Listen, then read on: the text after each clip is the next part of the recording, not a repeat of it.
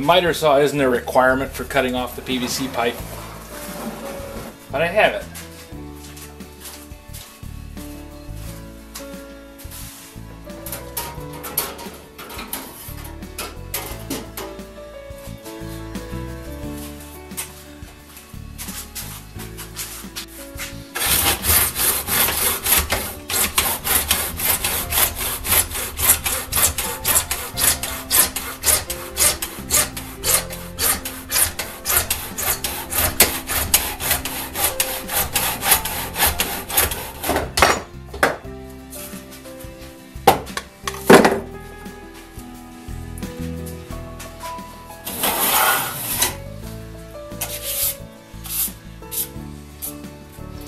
Just for the sake of information, this is a Stanley 358.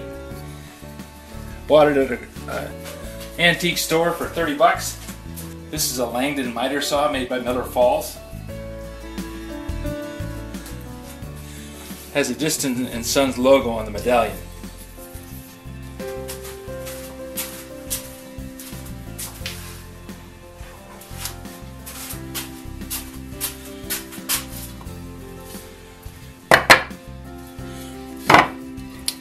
I do not have a piece of 2x6 the size that I would like. So what I'm going to do, I'm going to double up. Laminate two pieces of 1x12 together.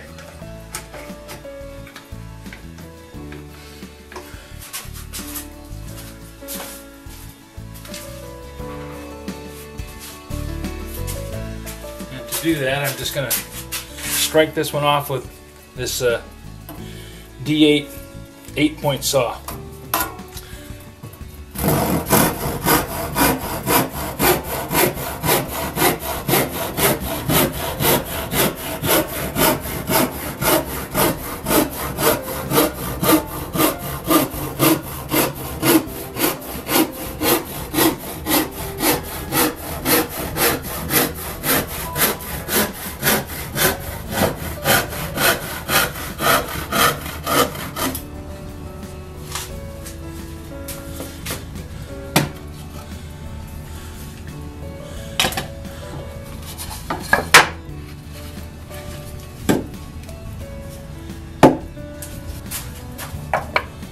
My intention is to drill 2 holes with this auger bit and then set 2 pipes in there so that I can have 2 different batches going at the same time.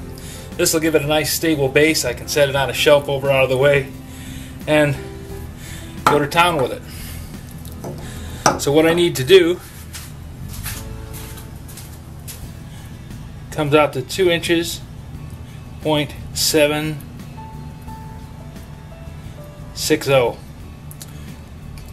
2.760 inches.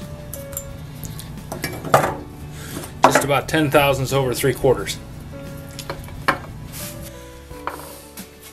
This adjustable auger bit has a scale on it.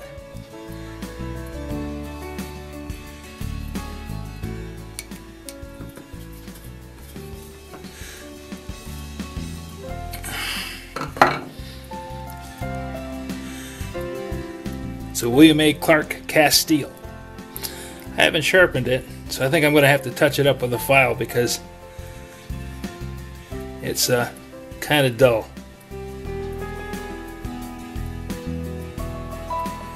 That'll take a couple minutes.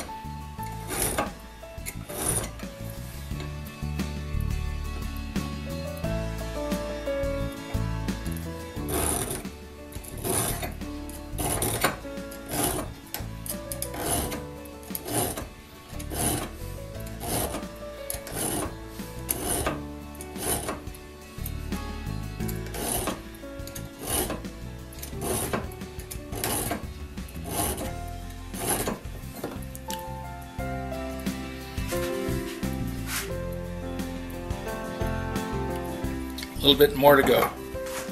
I'm filing the spur on the inside, because if I file it on the outside, I'm reducing the diameter that the spur cuts and making it so that the blade has to wedge itself down into the hole. That's a surefire way to make this thing strip out the pilot thread.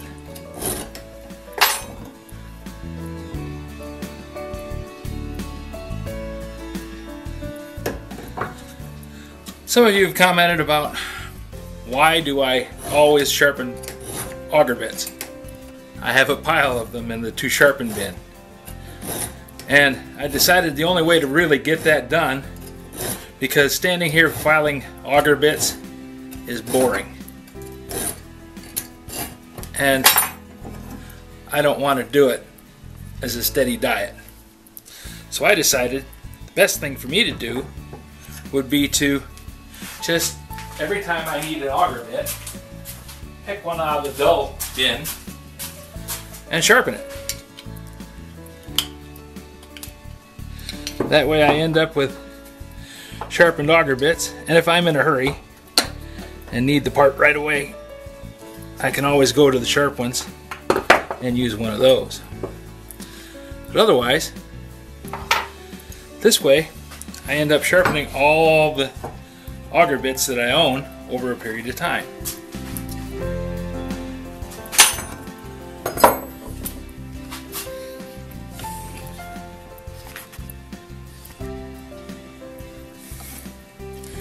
This auger bit has teeth on the flat on this end and safe edges.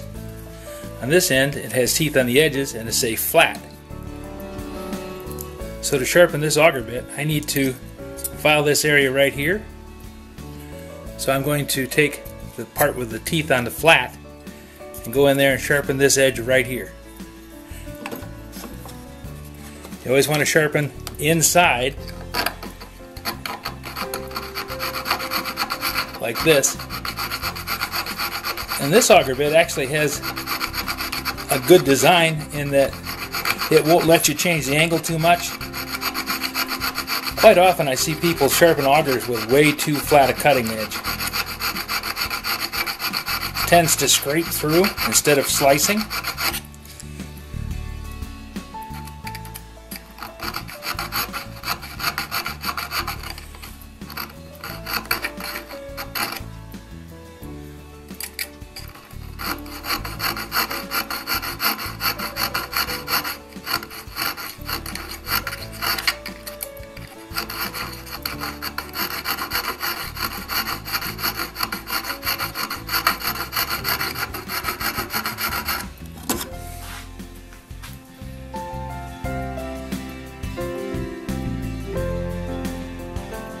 There we go. And there's a little nicker on this one too, because this center piece starts cutting before the outer piece does. So I'm just going to touch that up a bit.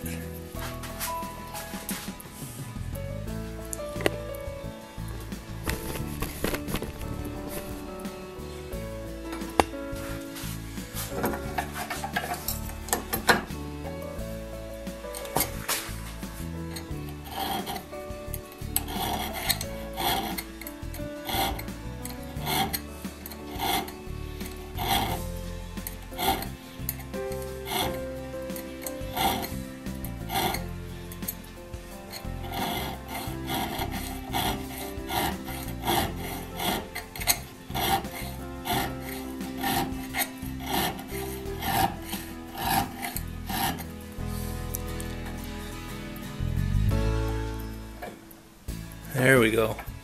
A little bit more.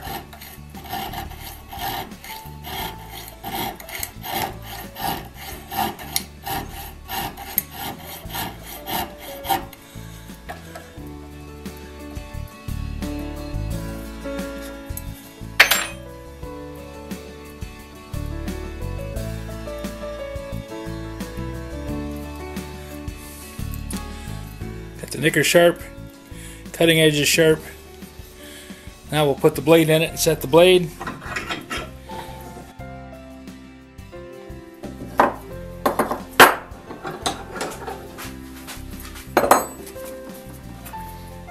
just to keep my files in good shape, I tuck them inside a soda straw. That way they don't clank against each other, and I can keep them around a lot longer.